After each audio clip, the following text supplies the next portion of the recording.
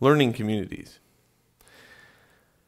Very important that you understand a learning community right now.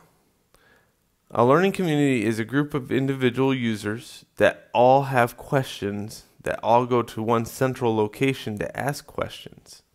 You often do this and you probably don't even know you're doing it.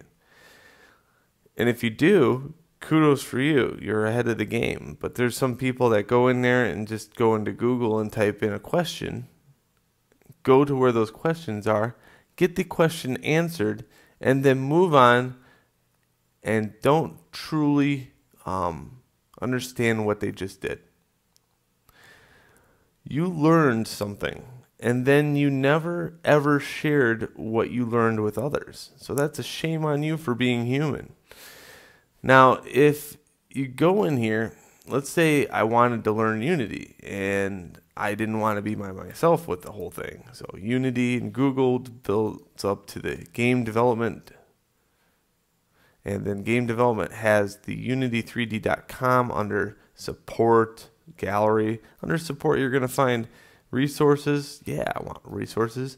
And then under there, we're going to find tutorials and assets and everything else. Also, a community. So a community of users that we can all interact with and kind of learn from each other. Very nice. So when you see something like this, don't go randomly in here and just get your question answered. Hey, get your question answered and then say something like, hey, that worked great, but maybe you should take this different route. Then the unit grows and everybody learns at the same time, and you learn a lot faster for it. Okay, so that being said, another reason I wanted to drag you here was for the example projects. So we're going to download an example project here because example projects are an easy way to kind of see or decompile something very quickly. Okay, so we got character animation. Okay, there's one out here that is really nice. So if you page through these, we're going to get the different asset bundles and the animation API. We get different sample projects. So I'm looking for this specific sample project.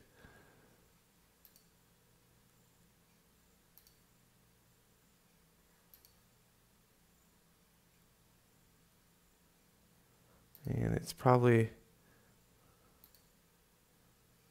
a little down the road here.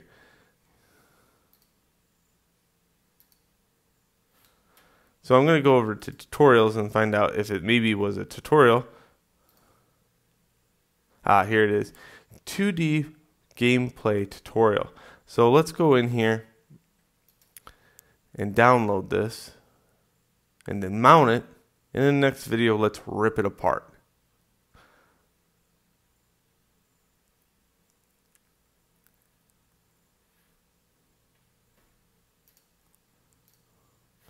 Okay, so show in Finder. So where would be the first place I put this? Well, I put this under my Mac hard drive, under users,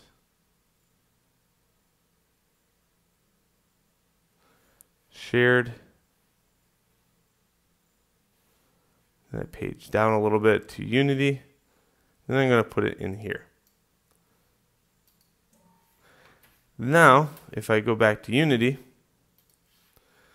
I can go File, Open Project, and I'm going to hit Open Other. So I'll go to Unity, and then I'm going to find Gameplay Tutorial and hit Open. It wants to upgrade the project because it was made in an earlier version of Unity.